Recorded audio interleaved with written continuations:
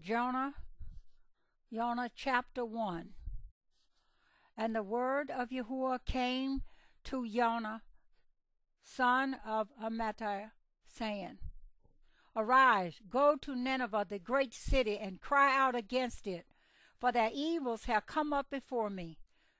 But Yonah rose up to flee to Tarshish from the presence of YHWH, and went down to Jaffa, and found a ship going to Tarshish.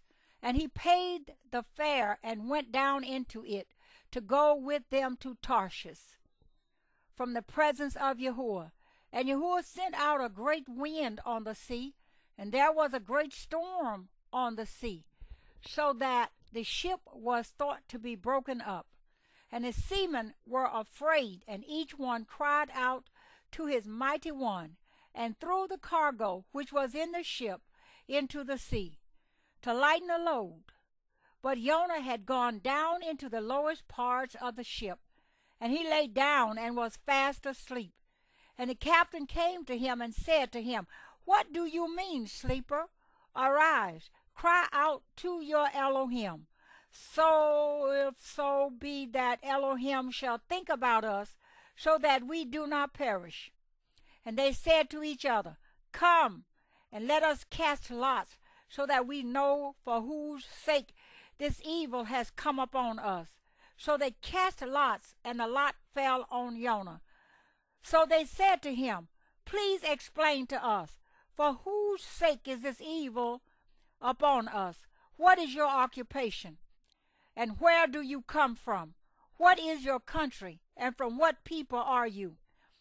And he said to them, I am a Hebrew, and I am fearing YHWH, and Elohim of the heavens, who made the sea and the dry land.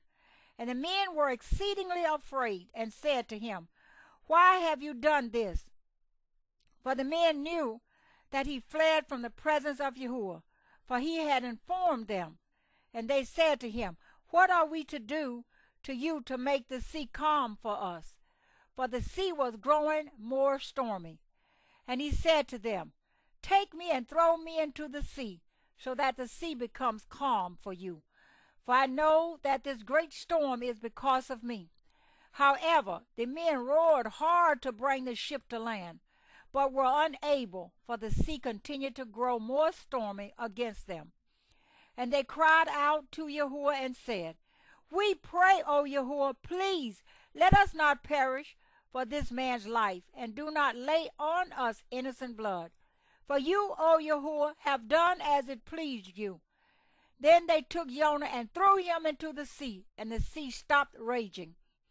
And the men feared YHWH exceedingly, and brought an offering to YHWH and made vows. But YHWH appointed a great fish to swallow Jonah, and Jonah was in the stomach of the fish 3 days and 3 nights.